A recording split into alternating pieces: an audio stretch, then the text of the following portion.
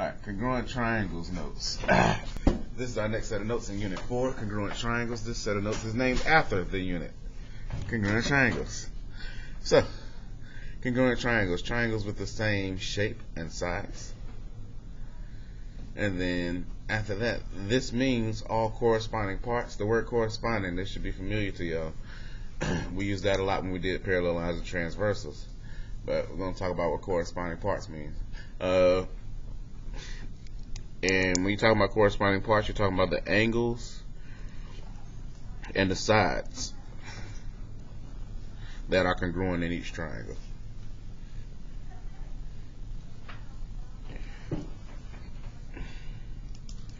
Okay.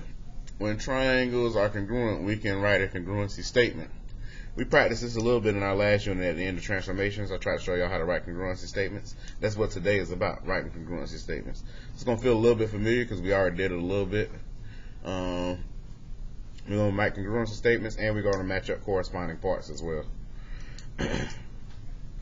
So if you look down here in this little section, though, congruency statements, it shows you two triangles here, triangle ABC and triangle DEF. And they labeled, they marked those triangles, or they labeled them based on the way the congruency statement went. If you look, angle A is congruent to angle D. That's why they're the first two letters in the congruency statement. Angle B is congruent to angle E. That's why they're the second letters in the congruency statement. Angle C is congruent to angle F. That's why they're the third letters. And then if you want to mess around with the sides too, the sides match up as well. Side AB is congruent to side DE. Side BC is congruent to side EF. Side AC is congruent to side DF. They can give me a congruency statement and not even show me this picture right here, and I would know what angles and what sides were congruent just by the statement, because congruency statements have to go in the order of the corresponding parts. Next thing, a valid congruency statement must match all corresponding angles and sides. This is called a CPCTC statement. What is that? And y'all gonna hear me say this a lot. Y'all gonna get tired of me saying this. CPTCC. I say it fast. CPTCC. Whatever. Corresponding. All that means is a long way to say corresponding parts of congruent triangles are congruent. So what it's a statement you make after you prove two triangles to be congruent to each other. You say if two triangles are congruent, then the corresponding parts are congruent. That's a CPCTC statement. And y'all, we're going to use this a lot when we get into our proofs after we do our EOC next week. I don't know. Last year the kids liked proofs, but the year before kids didn't like proofs. I don't know how kids feel about proofs from year to year. We're going to see when y'all get there. I don't know how excited y'all going to be about it. Next, list all the congruent angles and sides given the congruency statement. So number 1 and 2 down here, all they give you is a congruency statement, but that's all you need to know what's congruent on two triangles. They don't need to draw the triangles out for you. If they give you congruency statements, you can figure it out. So for example, starting out with my angles, just looking at this congruency statement, I know angle J is congruent to angle P. I know that angle K is congruent to angle Q. I know angle L is congruent to angle R. I know that just from looking at this statement. All I'm doing is matching up letters. Don't overcomplicate this, kids. You're going to hurt your head if you do. Then talking about the sides of my triangles. I know that side JK is congruent to what, Billy?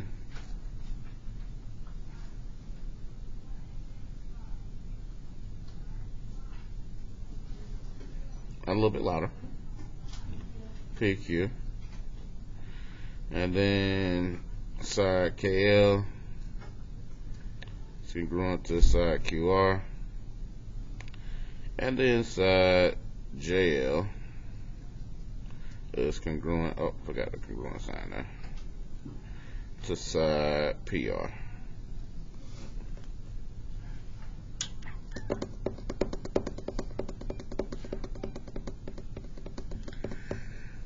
Now they wrote that congruency statement that way. That's not the only way you can write it. Like I told y'all, and I don't know if y'all remember from the last unit, it doesn't matter how you start, it's the finish that matters. So they named them this way. They named the first one this way, so they had to name the second one that way based on what the congruency of the triangles was. They said write another congruency statement down here that is valid. So I could rename my first triangle. Say I call my first triangle KLJ. Say I switch it up like that and call it that.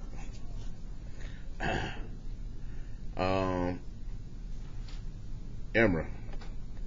If I call that first triangle KLJ, what would I have to call that second triangle for this congruency statement to stay valid? Thank you. QRP. I can rename them like that and everything is still going to match up. Doesn't matter how you start, it matters how you finish.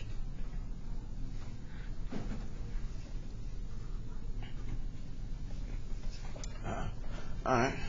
You know, I get tired of talking. Zoe, number 2. List my congruent angles for me. I'm going to write whatever you tell me. No, you got to go better than that. I ain't saying you're wrong. There we go. Uh-huh.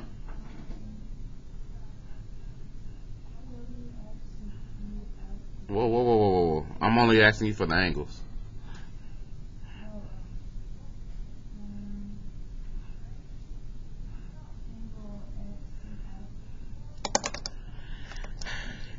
Is it okay?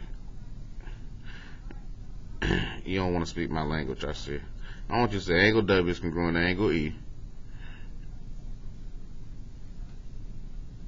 You know what? Thank you, Zoe. I'm gonna just keep going. You're messing up my video.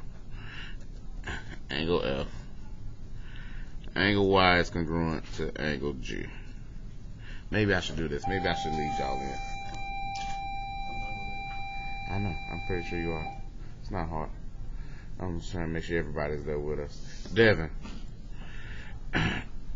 I'm gonna do this. Devin. Side YX.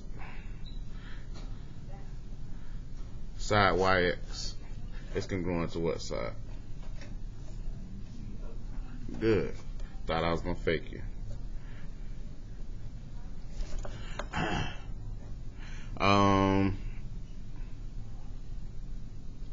Rama. Side YW. It's congruent to what? Good. Uh-huh. And then obviously y'all know WX is congruent to EF.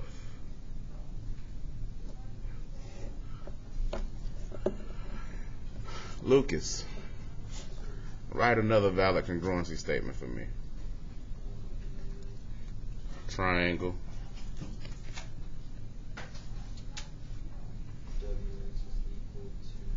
Say what now?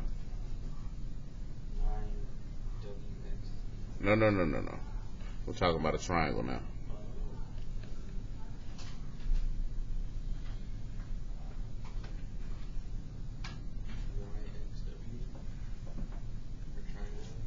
Okay, that's what you want to call it, YXW. Uh-huh. It's congruent to what?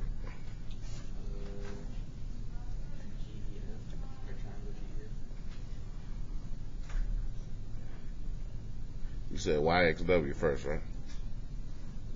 I'm just asking. Yes, sir. And then what you want to call the second triangle? GEF? That would be wrong.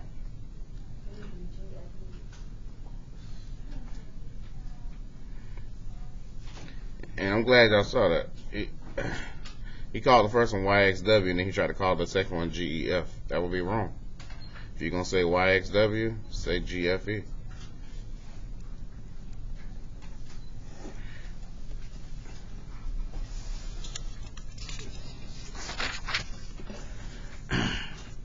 Honestly, the back is gonna be me just running around the room asking y'all questions. I'm not about to do this back. I will do this first. Before you start on the number 3, before we even do anything on here, they call these two triangles congruent. I'm gonna mark off what I know to be congruent. Make life a lot easier for me. Start with my angles. They said angle K is going to angle A. Angle P is congruent to angle Y. M is congruent to A. And then KP is congruent to AY. All I'm doing is reading the statement, y'all. I'm not doing no tricks. Oh, my bad. Why you ain't tell me I ain't see that? I'm thinking y'all seeing me doing this. I mark my angles first. That's what I went through. Mark angle K congruent to angle A. P congruent to Y. M congruent to C. All I'm doing is reading the statement. I'm not looking at nothing else. And now I'm doing my sides. I'm saying KP is congruent to AY. Then I'm going to say PM is congruent to YC. All I'm doing is looking at the statement once again. This ain't no tricks. Then KM is congruent to AC.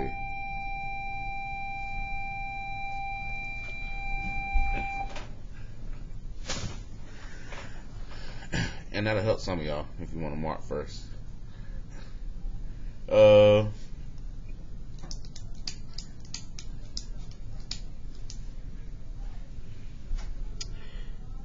Rodriguez, do A, B, and C with me.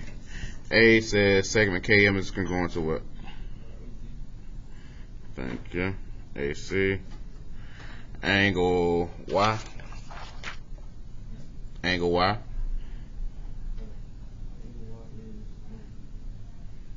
Angle P. Triangle MPK is congruent to triangle what?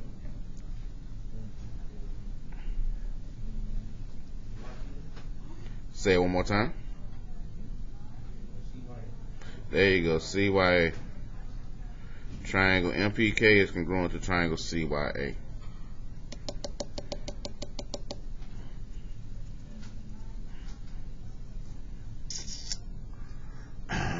D, E, and F.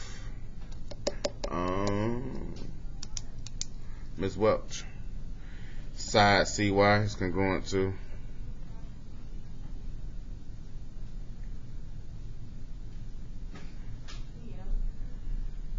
gotta say it the exact way they said it. Side CY is congruent to side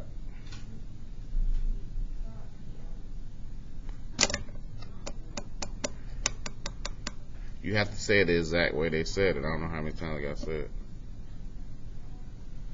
Side CY is congruent to side MP. Angle K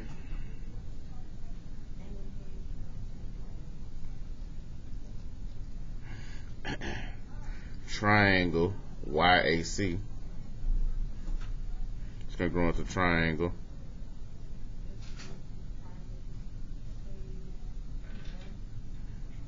YAC.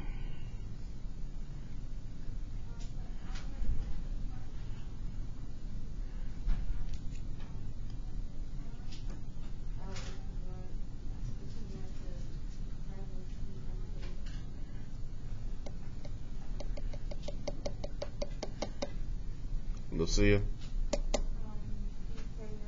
PKM.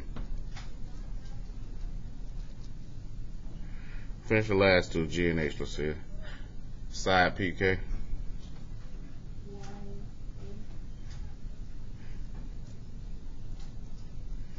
And then angle ACY. Angle KMP.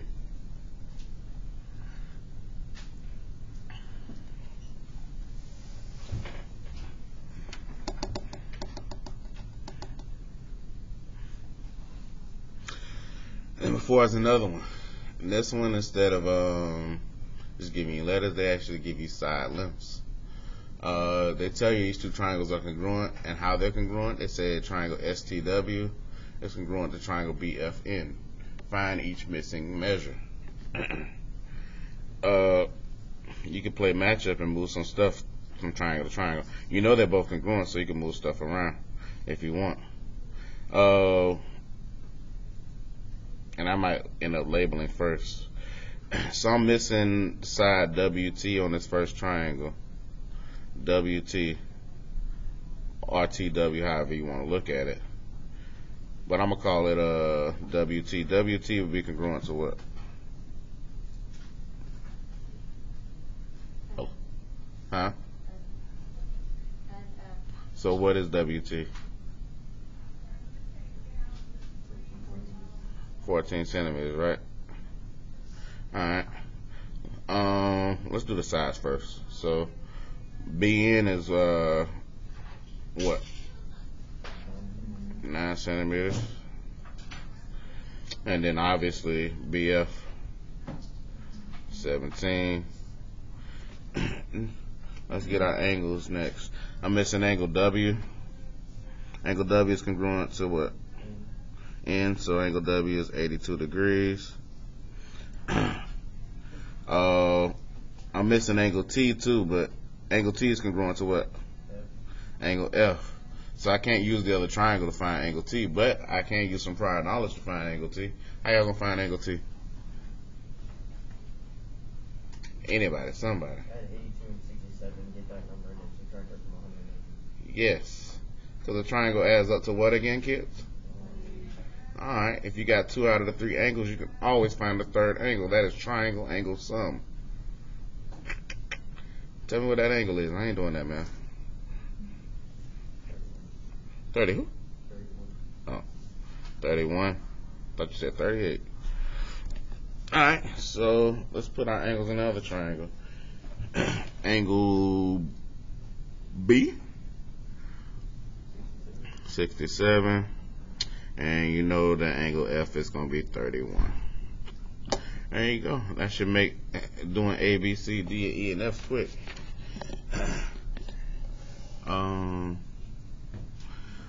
Jorge, spit them out for us, man. BN equal to what? 9 centimeters. Measure of angle W. 82 degrees. TW.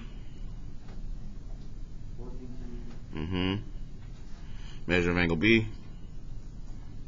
67. BF. 17. And then measure of angle F. 31. Thank you, sir. And it's easy to go in and just fill your stuff out first. I think I used to teach kids the opposite way. We used to try to figure it out as we go. Just fill the whole thing out first. It's just easier that way. Number 5, similar situation. Triangle GHJ is congruent to triangle XYZ. Find each missing measure. Devin, I called on you yet? Yeah. Don't lie to me, Devin. Tylee. They say these two triangles are congruent. Looking at triangle GHJ, what should we know off bat? What kind of triangle is GHJ? Good. So that means XYZ is going to be what? Yeah, congruent and what? No, I said the triangle XYZ is going to be also what? What's the word you just said, man? Stop tripping. Isosceles. So we can mark this isosceles too. We know it's going to be a sign over here. So we can start moving stuff around. Like I said, let's label first before we even try to do all that other stuff. HJ. What's that side going to be? 27 feet. And then GJ or JG. Not it. 18. And then y'all know the other one, you missing the 227, so let's not even play around with that. 27, 27. And then angle H, 38. And then angle G and angle J. How we gonna find those? This is isosceles triangle theorem. What's up? Subtract 38 degrees from 180. Mm-hmm. Divided by 2. Good. Subtract 38 from 180, divide by 2. We should all already know that because we know our base angles and isosceles triangles are congruent. So we need to subtract this from 180, divide by 2 to get our base angles. Somebody spit it out. 71 degrees. 71 here, 71 here. And y'all know it's going to be the same thing over here, so why play around? There you go. This should make our fill out pretty quick. Rama, spit it out. GJ. 18. Measure angle H. 38. XY. 27.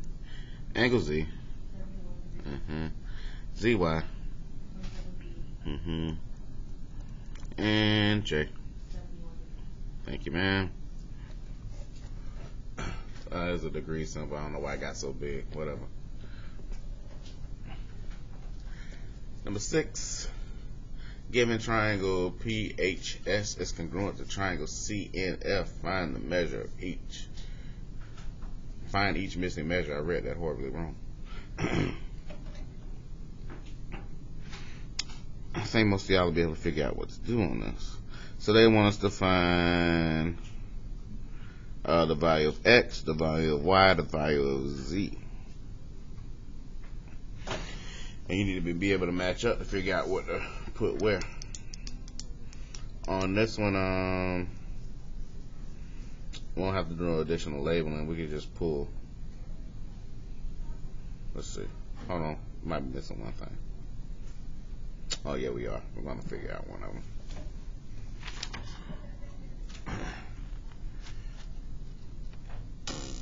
Is Z the one that's dependent? Let's check. No, Y is.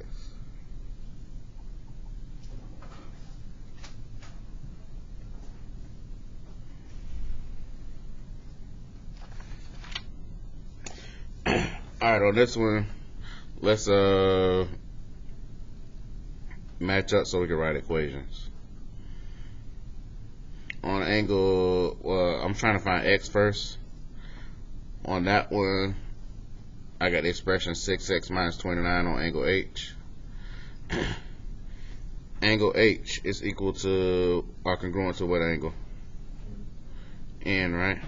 So I'm going to do 6x minus 29 equals what? 115. That's going to solve for X.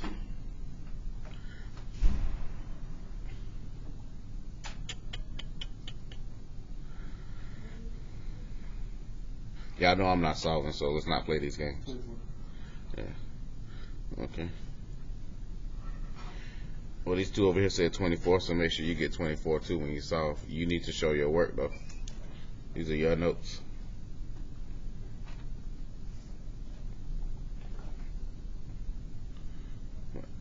How you got that? You got to tell. We talking about for Y, but you got to tell me how you got that because you know some stuff missing. Hold on. I know. Good. Gotta find what?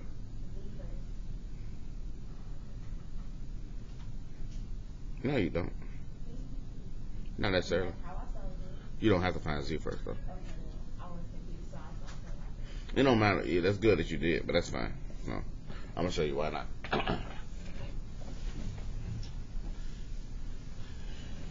Alright, so y'all should have got 24 by now. Let's not play these games. The second one, we solving for Y. The expression for Y is on angle F. It is 3Y minus 1. We got to figure out what to set that equal to, though. Angle F is congruent to what angle? S. So therein lies our issue. There's something on angle F, but there's nothing on angle S. So we got to figure out what angle S is before we can write that equation. Good news for you. You just solve for X and you don't even need that. You got the angle over here, P, that's 36 degrees, right? You need to know what one of these other angles is to solve for S. Well, we know what angle H is. What's angle H? 115 degrees, right?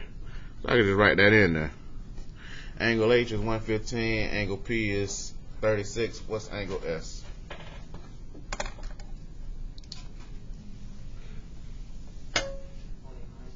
$29 degrees. Thank you, sir. Y'all should all know how we did that math. So now I got something to set my angle F equal to. My angle F. So 3y minus 1 equals 29.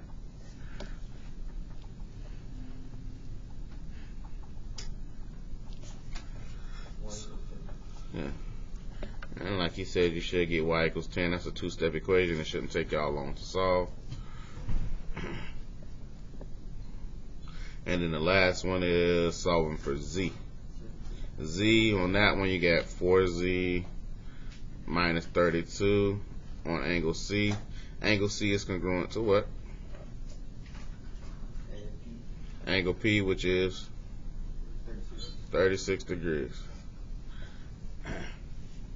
So 4z minus 32 equals whatever. Y'all got what? 17. When you solve, it's a two-step equation. It shouldn't take you long to do. Add 32, divide by 4. You can't do that, then we in trouble.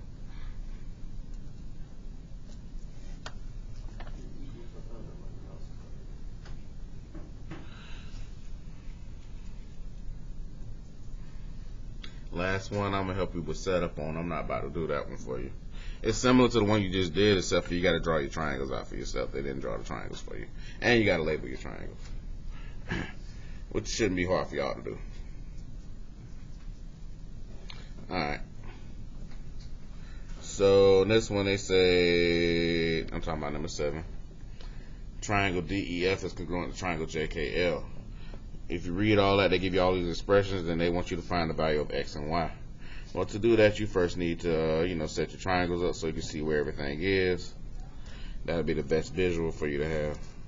I'm going to just draw 2 triangles. And they don't have to be the prettiest. You're just looking at them for labeling reasons. I'm going to have them both the same way, too. I'm not going to turn them sideways from each other. That's just what they do. First one I'm going to label DEF. It don't matter how you label your first one. You ain't have to label the same way I did. It just matters how you label your second one. Since I labeled my first one DEF like this, I'm going to label my second one JKL like this. And then I'm going to write my stuff in. They said DE equals 18. EF is 23. These are sides. They should not go inside the triangle. Then they said, what was that? DF is 9x minus 23. 9x minus 23. JL is 7x minus 11. Then they said JK was 3y minus 21. Next thing I want to do, these are all side lengths, so all I'm really worried about is my size. Mark your size congruent. I know DE is congruent to JK. I know EF is congruent to KL. And I know DF is congruent to JL. If you had to mark your angles too, you could, but you don't need to, but I'll mark them for you anyway. These are all side lengths you're dealing with anyway. As a reminder, since these are side lengths, nobody should be thinking about 180 on this, right? These are not degrees. 180 is out of the equation totally.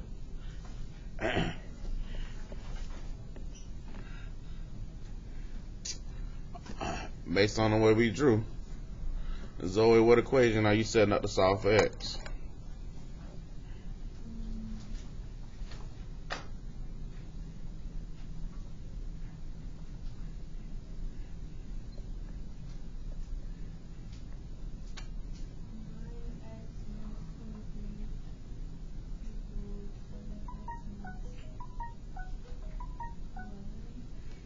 Sound like you guessing, but yeah. You shouldn't be more confident than that. Alright, let me set up my y equation too while we at it. I don't want to solve nothing. I want to stop right here. Oh, I wasn't asking you, but thank you anyway. What was it again? 3y minus 21 equals 18. What you gonna do with that 23 on the other side? On EF.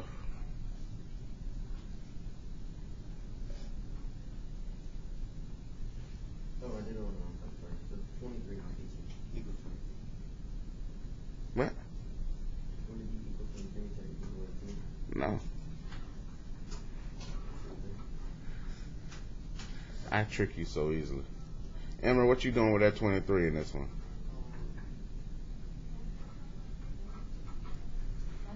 Billy, say it louder. Nothing. I never heard you say nothing. I said nothing. I never heard you say nothing.